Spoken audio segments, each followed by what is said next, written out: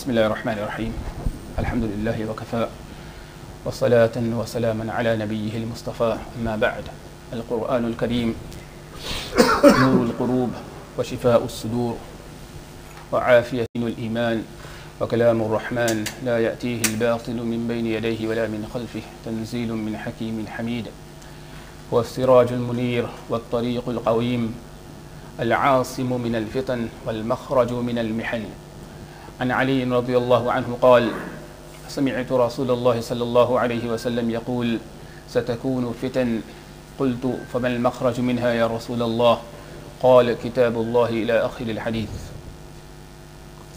My dear respected brothers and elders, inshallah over the next few days I hope and plan to give you a little insight into the juz that is going to be recited in Taraweeh. So for example, today at the madrasa we will be reciting the 23rd juz, the 23rd chapter. So I will try and give you a little insight. Obviously there is no time to cover the entire Sipara, there is no time to cover a whole entire surah. But we will have a little glimpse, we will have a little flavor of what is going to be recited in the 23rd juz today. Before I start, I think it's important, it's relevant that we talk for a few minutes on the month of Ramadan.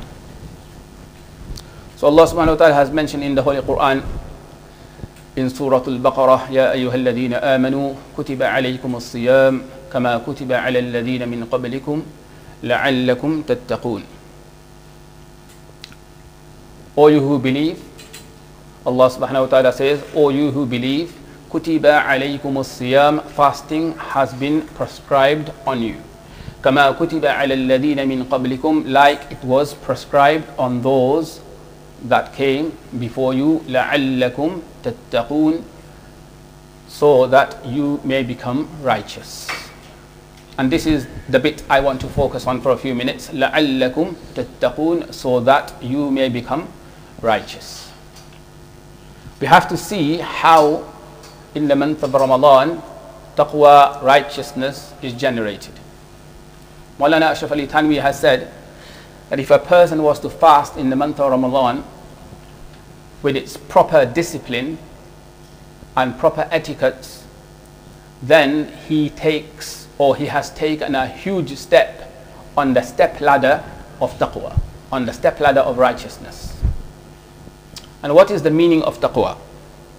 The meaning of taqwa is that a person refrains from sin. Number one, a person refrains from sin by visualizing the greatness of Allah subhanahu wa ta'ala. That is, a man should think that I am the servant of Allah and Allah has his eyes on me, and a day will come when I will have to give account of my deeds. This is taqwa. When a man refrains from sin with this background and with this realization, then Allah subhanahu wa ta'ala has mentioned in the Quran, وَأَمَّا مَنْ خَافَ مَقَامَ رَبِّهِ وَنَهَى النَّفْسَ عَنِ الْهَوَىٰ فَإِنَّ الْجَنَّةَ هِيَ الْمَأْوَىٰ. And for that person who has the fear of standing before his Lord, وَأَمَّا مَنْ خَافَ مَقَامَ رَبِّهِ وَنَهَى النَّفْسَ عَنِ الْهَوَىٰ, and he restrains his soul. He restrains his soul from lust. Hawa in Arabic means lust, and he restrains his soul from lust. فَإِنَّ الْجَنَّةَ هِيَ الْمَأْوَىٰ, then Jannah, the gardens of paradise, will be his final abode. These ayat, these few verses, bring out the true meaning of taqwa. Fasting, therefore, is the ideal way, an ideal training of a person acquiring taqwa. However sinful a person may be, when he observes his fast, he goes through many hardships. It is a hot summer's day. He's sitting alone in his room. He's thirsty, there's a refrigerator, there's ice cold water inside, okay, and his soul is telling him that have a few sips. No one's going to find out. When you walk out of the room, no one's going to know, or no one's going to be any the wiser. Okay? So the soul is urging him that take a few sips, there is no one to admonish you, and when you walk out of here, no one will know any different. However, notwithstanding this person, he does, oh sorry, notwithstanding this person does not break his fast. And the only reason he does not break his fast, because he firmly believes that his master and creator, Allah subhanahu wa ta'ala, for whose pleasure he is fasting, he is watching him. And this is why Allah subhanahu wa ta'ala said, As-sawmu li wa ana ajzi bihi. Okay, that fasting has been observed for my sake, and I will compensate for it myself. I will recompense for it myself. For other deeds, Allah subhanahu wa ta'ala has mentioned in the Quran, Man ja'a bil hasanah falahu ashru amthaliha. Whoever does one good deed, I will give him tenfold. Okay? In other places, Allah subhanahu wa ta'ala has mentioned 70-fold. For charity, a person that gives in charity, okay, Allah subhanahu wa ta'ala has mentioned up to 700 times, that he will be rewarded up to 700 times. But for fasting, Allah subhanahu wa ta'ala has said, I shall personally recompensate my servant because he had all the facilities to break his fast. Okay, he had all the facilities to break his fast. Okay, all the facilities were available for him to quench his thirst. There was cold water, but out of fear, okay, and the fact that he realized that he has to stand up in front of me to give account of his deeds, out of this fear, he never broke his fast. Okay, so this feeling a person has, and belief is taqwa. Allah has therefore said in the Quran that he has prescribed fasting. Ya ayyuhalladhina amanu kutiba alaykumus siyam. Okay, Allah has said that he has prescribed fasting to provide a practical training for us to practice taqwa. May Allah subhanahu wa ta'ala give us all the correct understanding. Okay, moving on. Like I mentioned, we've got the 23rd juz that is going to be recited in Tarawih today. Okay, so we've got Surah Al-Yasin will be completed. We've got Surah Al-Safat, and we've got Surah Al-Sad and the first few verses of Surah Al-Zumur. I mean, all surahs in the Quran are equally important. However, some surahs have special benefits and virtues. Yasin is one of those special surahs. Prophet sallallahu alaihi wasallam has called it the heart of the Quran. What has he called it? The heart of the Quran. This was the 36th surah to be revealed. It's a Meccan surah, so basically the surah was revealed in Mecca. It has 5 rukus. Can anyone care to guess how many verses Surah Al-Yasin has? Jabid. Even I didn't know until I checked. Until obviously when I was going through, we read Yasin every day. Does anyone care to guess how many verses Surah Al-Yasin has? Yeah. MashaAllah. 83, that's correct, yes. Even I didn't know until obviously I started reading up on the 23rd chapter. So it has 83 verses. MashaAllah. 3 main themes have been discussed in this surah, which pretty much sum up the message of the entire Quran. Okay, the first theme is Tawheed, the oneness of Allah subhanahu wa ta'ala, Risalah, okay, the prophethood of our beloved Prophet sallallahu alaihi wasallam, and the judgment day. Okay, Yawm al-Qiyamah. So these 3 things have been, these are the 3 themes of Surah Al-Yasin. okay, which have been mentioned.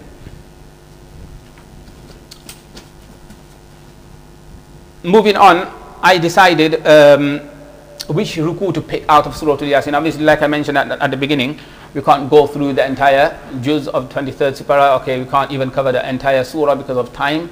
Okay, so I just thought I'll just choose a little ruku, okay, out of Surah Al-Yasin today, and we will go through it. I really wanted to go through the ruku, وَضْرِبْ لَهُمْ مَثَلًا أَصْحَابَ الْقَرْيَةِ. Okay, however, this is quite a lengthy ruku, and at the same time it will take a good half an hour to 45 minutes to go through the entire ruku and to appreciate it. So I've chosen وَنُفِخَ فِي الصُّورِ, the fourth ruku. Okay, so we're just going to do a few ayat of the fourth ruku, and inshallah then I will let you guys go. I know many of you want to recite the Quran, okay, and it is the month of Quran and we should be reciting it as much as possible, but we will go through a few ayat. What you can do, I don't mind, you can take your phones out you can turn to the fourth ruku and you can follow the translation if you feel like. Okay, so in the fourth ruku, the first ayah, just before the fourth ruku, Allah subhanahu wa ta'ala had mentioned the first, the blowing of the trumpet. Okay, so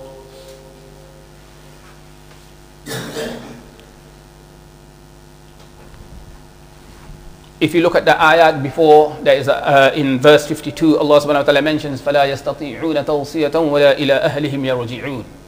Okay, that when the trumpet is blown for the first time, the people that have gathered, they will not even have time to give wasiyah, meaning write a will or tell somebody to do something on their behalf. فَلَا يَسْتَطِيعُونَ تَوْصِيَةً وَلَا إِلَىٰ أَهْلِهِمْ يَرْجِعُونَ. And those people that are outside their homes, okay, they will not even have the time to go back into their homes. Okay, وَلَا إِلَىٰ أَهْلِهِمْ يَرْجِعُونَ. So this is what is discussed before وَنُفِخَ فِي الصُّورِ, the ruku that we were just going to cover, okay, the few ayat that we were going to cover today. Okay, so before this, the first, when the horn will be blown for the first time, this is what was discussed prior to وَنُفِخَ فِي الصُّورِ. Then Allah subhanahu wa ta'ala mentions in the Quran, in the fourth ruku, the first ayah, وَنُفِخَ فِي الصُّورِ فَإِذَا هُمْ مِنَ الْأَجْدَاثِ إِلَىٰ رَبِّهِمْ يَنْسِلُونَ.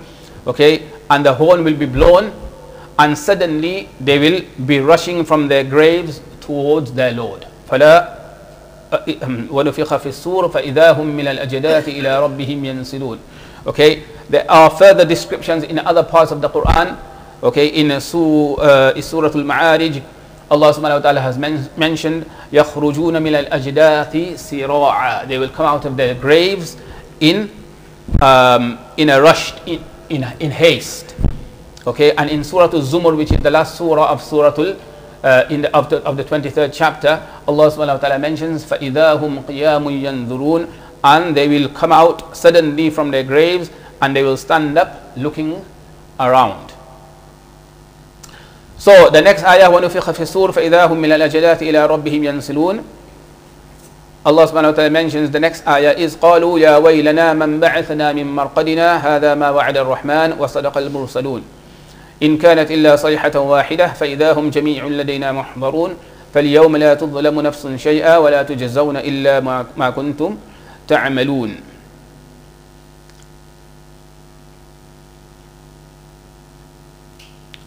So Allah subhanahu wa ta'ala mentions that قَالُوا يَا وَيْلَنَا. They will say, woe to us, who has raised us from our sleeping place?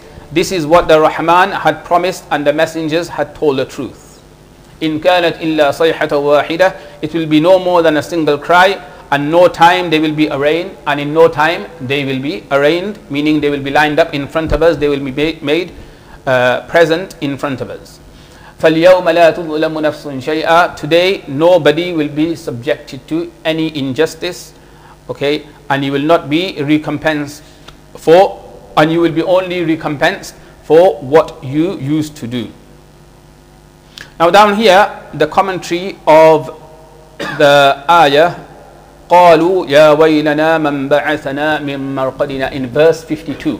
So وَنُفِخَ فِي الصُّورِ فَإِذَا هُمْ مِنَ الْأَجْدَاثِ إِلَىٰ رَبِّهِمْ يَنْسِلُونَ. Allah subhanahu wa ta'ala mentions that the horn will be blown and we will come out of our graves, and إِلَىٰ رَبِّهِمْ يَنْسِلُونَ, and we will walk towards in haste we will walk towards the day of resurrection. Okay.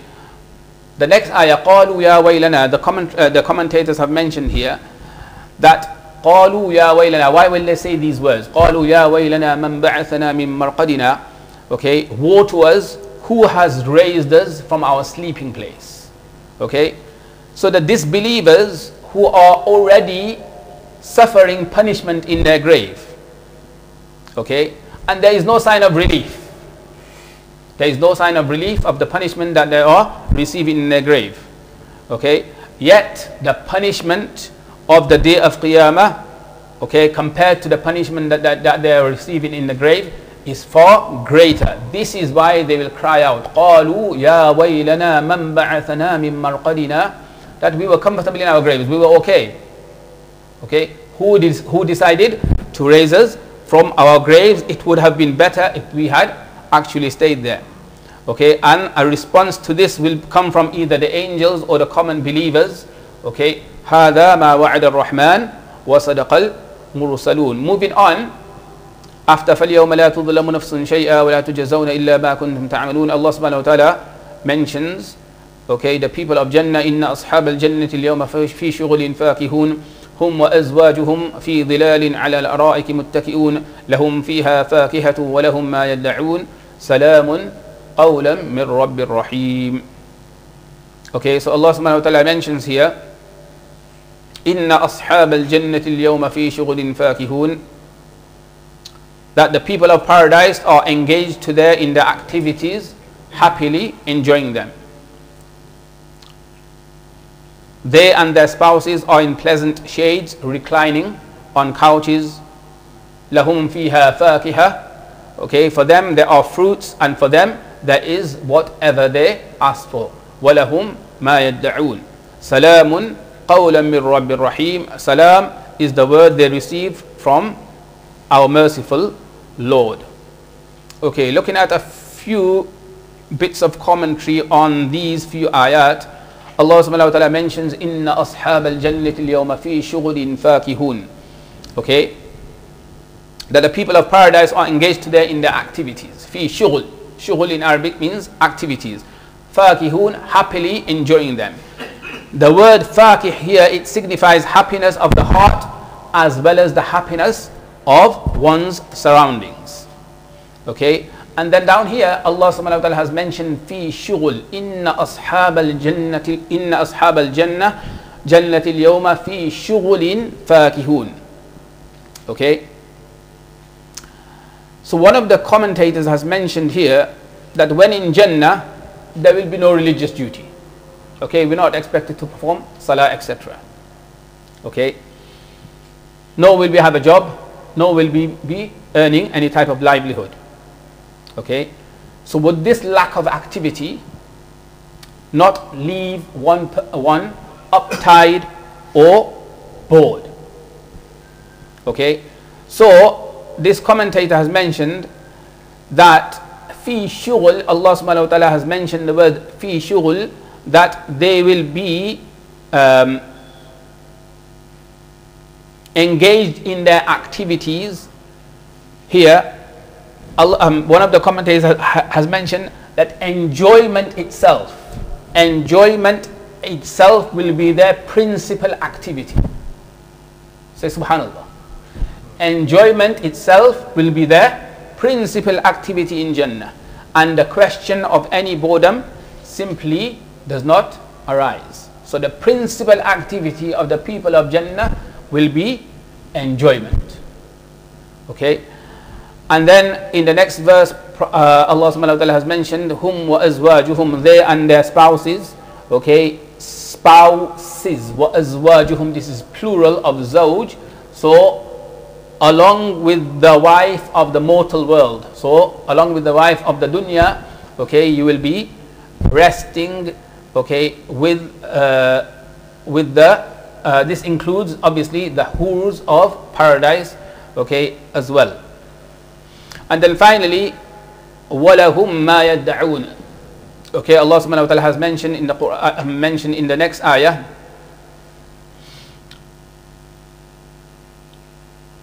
لَهُمْ فِيهَا فَاكِهَةٌ وَلَهُمْ مَا يَدَّعُونَ. Okay, and one of the commentators has mentioned here and explained this word يَدَّعُونَ. Okay, he mentioned that this word is derived from the word da'wah in Arabic, which means to call. Okay, so whatever a person in Jannah will call for, it will come to them. Okay, it will come to them immediately. Okay, and then the commentator has further mentioned that Allah subhanahu wa ta'ala has not used the word yas'alun here, okay, meaning ask for. One is to call for, one is to ask for. The commentator has mentioned that Allah subhanahu wa ta'ala has not used the word yas'alun here because when you ask for somebody, you have to when you have to ask for something, then you have to wait for it. Okay, and this is sort of an exertion, meaning you have to, you've asked for something, you've wanted something, you've asked for it, and now you have to wait for it. Once you receive it, then you receive it. So this is a sort of exertion. Okay, what's an easier word for exertion in Arabic, in English? Anybody? Meaning you have to work for it a little bit. Okay, this is, yeah, exerting. So so down here, okay, if the word yas'alun was used, then it would have meant that a person would have had to exert himself a little bit, meaning try a little bit.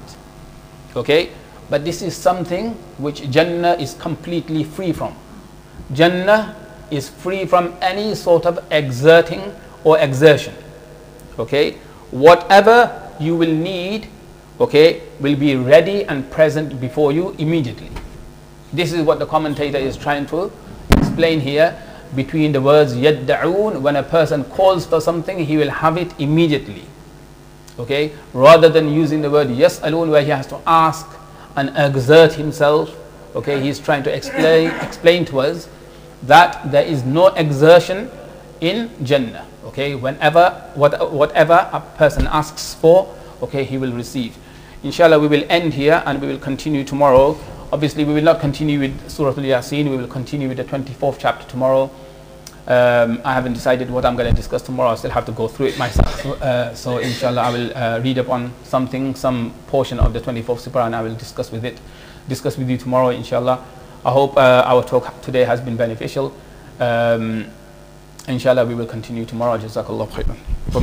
Wa akhiru da'wana alhamdulillahi rabbil alamin.